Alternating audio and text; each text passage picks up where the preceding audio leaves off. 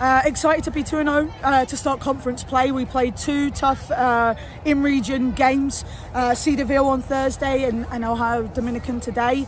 It's a battle. I mean, it was nice to play 2 games back-to-back like we have to do in conference play. We said that this is a Sunday game. This is a Sunday conference game. It's gritty. It's about battling. It's not always pretty, which it wasn't today, but it's about who wants it more, who's hungry, and who creates that opportunity and puts it in the back of the net.